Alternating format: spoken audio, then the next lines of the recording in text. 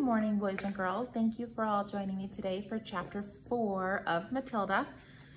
I hope you all are having a great time this week enjoying our Spirit Week. Today is Hug and Kiss Your Pet Day. And for those of you guys who didn't tune in my first week, this is Watson. His full name is Sir Pugsley Watson of Federal Hill O'Brien. And he is 13 years old. Actually, he's almost 13. He's gonna be 13 in just a couple days. And he's been with me for a long, long time. I got him right after I graduated college when I lived in Baltimore. So he is like one of my most beloved little guys, and I just love him to death. He's been really sick lately, so I've been giving him some extra love. So don't forget to hug and kiss your pets today. Okay, chapter 4 of Matilda is called The Ghost. There was a comparative calm in the Wormwood household for about a week after the superglue episode. The experience had clearly chastened Mr. Wormwood, and he seemed temporarily to have lost his taste for boating and bullying. Then suddenly, he struck again. Perhaps he had had a bad day at the garage and not sold enough crummy secondhand cars. There are many things that make a man irritable when he arrives home from work in the evening, and a sensible wife will usually notice the storm signals and will leave him alone until he simmers down. When Mr. Wormwood arrived back from the garage that evening, his face was as dark as a thundercloud, and somebody was clearly for the high jump pretty soon. What are you looking for, Mr. O'Brien? My glasses. You want to say hi to the kids? Boys and girls, you want to meet Mr. O'Brien? This is Mr. O'Brien. Hi. Hope you're having a good time, even though you're not at school. Okay. I don't know where your glasses are. I think they might be on your desk. Or on the chair. Okay. His wife recognized the signs immediately and made herself scarce. Then he strode into the living room. Matilda happened to be curled up in an armchair in the corner, totally absorbed in the book. Mr. Wormwood switched on the television. The screen lit up. The program blared. Mr. Wormwood glared at Matilda. She hadn't moved. She had somehow trained herself by now to block her ears to the ghastly sound of the dreaded box. She kept right on reading, and for some reason this infuriated her father. Perhaps his anger was intensified because he saw her getting pleasure from something that was beyond his reach. "Don't you ever stop reading," he snapped at her. "Oh, hello, Daddy," she said pleasantly. "Did you have a good day?"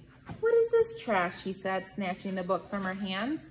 "It isn't trash, Daddy. It's lovely. It's called The Red Pony. It's by John Steinbeck, an American writer. Why don't you try it? You'll love it." "Filth," Mr. Wormwood said.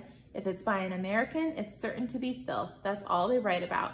"No, Daddy, it's beautiful. Honestly, it is. It's about—" "I don't want to know what it's about," Mr. Wormwood barked. "I'm fed up with your reading anyway. Go and find yourself something useful to do." With frightening sadness, he now began ripping the pages out of the book in handfuls and throwing them in the waste paper basket. Matilda froze in horror. The father kept going. There seemed little doubt that the man felt some kind of jealousy. "How dare she," he seemed to be saying with each rip of the page. "How dare she enjoy reading books when he couldn't? How dare she?" "That's a library book," Matilda cried. "It doesn't belong to me. I have to return it to Mrs. Phelps." "Then you'll have to buy another one, won't you?" said the father, tearing out the pages. "You'll have to save your pocket money until there's enough in the kitty to buy a new one for your precious Mrs. Phelps, won't you?" With that, he dropped the now empty covers of the book into the basket and marched out of the room, leaving the telly blaring. Most children in Matilda's place would have burst into flooded tears. She didn't do this.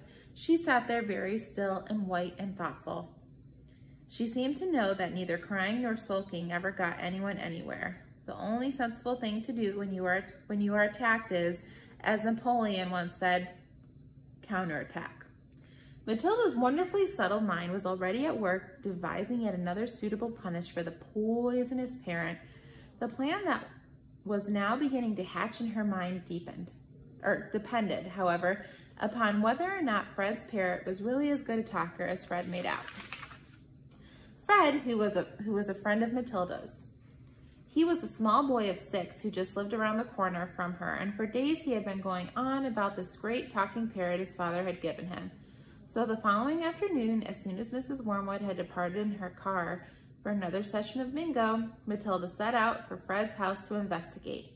She knocked on his door and asked if he would be kind enough to show her famous bird. Fred was delighted and led her up to his bedroom where a truly magnificent blue and yellow parrot sat on a tall cage. "There it is," Fred said. "His name is Chopper." "Make it talk," Matilda said. "You can't make it talk," Fred said. "You have to be patient. I'll tell you when it feels like it." They hung around waiting. Suddenly the parrot said, "Hello, hello, hello." It was exactly like a human voice. Matilda said, "That's amazing." "What else can it say?" "Rattle my bones," the parrot said, giving a wonderful imitation of a spooky voice. "Rattle my bones." "He's always saying that," Fred said to her. "What else can you say?" Matilda said. "That's about it, but it's pretty marvelous, don't you think?" "It's fabulous," Matilda said. "Will you lend him to me for just one night?" "No," Fred said. "Certainly not." "I'll give you all my next week's pocket money," Matilda said. That was different. Fred thought about it for a few seconds. "All right then," he said, "if you promise to return him tomorrow." Matilda staggered back to her own empty house carrying the tall cage in both hands. There was a large fireplace in the dining room, and she now set about wedging the cage up the chimney and out of sight. That wasn't so easy, but she managed it in the end. "Hello, hello, hello," the bird called down to her. "Hello, hello." "Shut up, you nut," Matilda said, and she went out to wash the soot off her hands. That evening, while the mother and father and brother Matilda were having supper, as usual, in the living room in front of the television, a voice came across loud and clear. "Hello, hello, hello." "Harry," cried the mother, turning white, "there's someone in the house." I heard a voice." "So did I," the brother said. Matilda jumped up and switched off the telly. "Shh," she said. "Listen." They all stopped eating and sat there very tense, listening. "Hello, hello, hello," cried the voice again. "There it is," cried the brother. "It's burglars," hissed the mother. "They're in the dining room." "I think they are," the father said, sitting tight. "Then go and catch them, Harry," hissed the mother. "Go out and collar them red-handed." The father didn't move. He seemed in no hurry to dash off and be a hero. His face had turned gray. "Get on with it," hissed the mother. "They're probably after the silver." The husband wiped his lips nervously with his napkin. "Why don't we all go and look together?" "Come on then," the brother said. "Come on, Mum." "They're definitely in the dining room," Matilda whispered. "I'm sure they are." The mother grabbed a poker from the fireplace. The father took a golf club that was standing in the corner. The brother seized the table lamp, ripping the plug out of its socket. Matilda took the knife that she had been eating with. All 4 of them crept towards the dining room door, and the father keeping well behind the others. "Hello, hello, hello," came the voice again. "Come on," Matilda cried, and she burst into the room, brandishing her knife. "Stick 'em up," she yelled. "We've caught you." The others followed her, waving their weapons. Then they stopped. They stared around the room. There was no one there. "There's no one here," the father said, greatly relieved. "I hear him, Harry," the mother shrieked, still quaking. "I distinctly heard his voice. So did you." "I'm certain I heard him," Matilda cried. "He's in here somewhere." She began searching behind the sofa, behind the curtains. Then came the voice once again, soft and spooky this time. "Rattle my bones," it said. "Rattle my bones." They all jumped, including Matilda, who was a pretty good actress. They stared around the room. There was still no one there. "It's a ghost," Matilda said. "Heaven help us," cried the mother, clutching her husband around the neck. "I know it's a ghost," Matilda said. "I've heard it here before. The room is haunted. I thought you knew that." "Save us," the mother screamed, almost throttling her husband. "I'm getting out of here," the father said, grayer than ever now. They all fled, slamming the door behind them.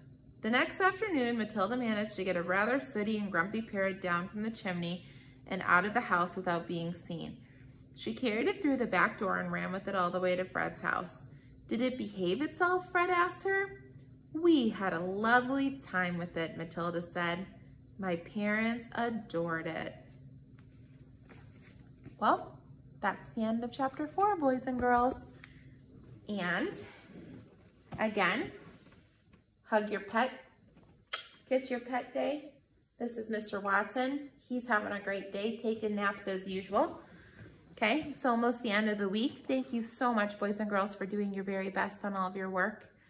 I miss you, and I look forward to the day where we'll all be together again, okay? Bye, everyone.